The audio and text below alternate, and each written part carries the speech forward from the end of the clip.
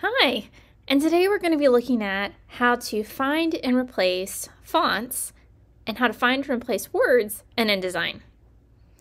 So to get started, let's look at how to find and replace words.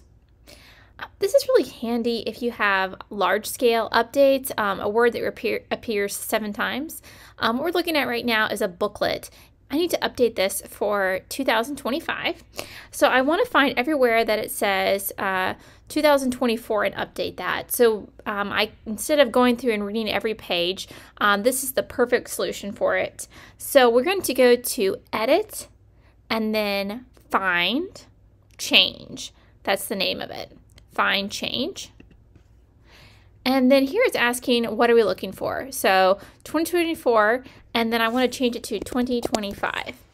And then what you can do on the right is you can do Find Next. So you're asking to find it at some point in this document. And InDesign's great. It'll highlight where that's at. You can zoom in to know exactly where it's at. And you could say, change it here. Maybe for some reason I didn't want to change it here. I could do Find Next, and it would hop to the next one.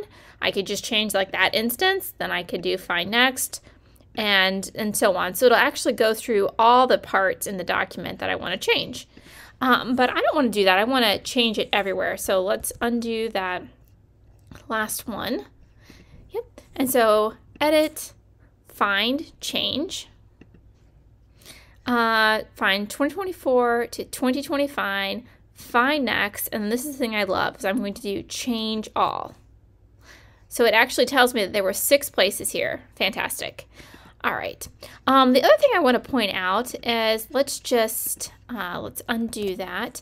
And the only thing I would say to be cautious of with this is whatever you type in here exactly, if you add any spaces, if you should add a period on whatever, it's going to take all that into consideration. So just make sure that when you're doing it that you're not adding extra spaces or any extra characters or anything in there.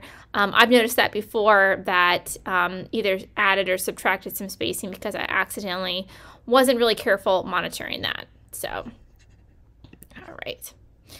Okay, and then the next thing I want to look at is how to find and replace fonts. You're going to do that by going to Type and then Find, Replace Font.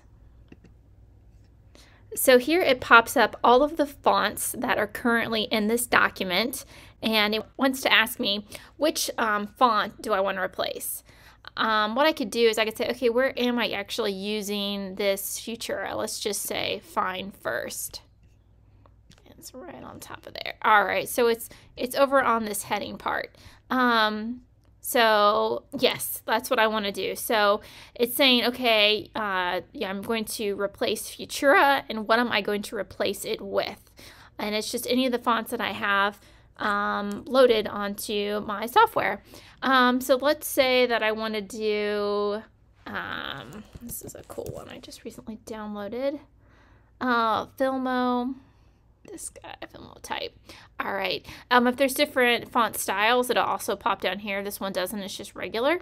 So let's say we're going to do, it's the same thing like whenever we do the Find, Replace Fonts. You can go through and click Find Next and change specific ones, or you could do just Change All. So it changes all within the document. The one thing you can't do is you can't adjust sizes. So if I wanted this bigger or smaller, I'd have to manually go back in and do that. A better way to do that, if you notice you're doing this often on larger documents, it would be doing paragraph styles, and that would be good for another tutorial sometime. But if you're just looking to find and replace a couple of different fonts or on smaller instances, this works really, really well. The one thing I do want to point out is that if you have any outlined type, that's not going to work because this has now been changed into pixels, and so it's not going to apply to those find and replacing fonts or words because it's now pixelated. So just remember that whenever you are doing find and replace. All right, well, that's all for today's tutorial. Be sure to subscribe so that you can be notified when the next ones are coming out. Thanks.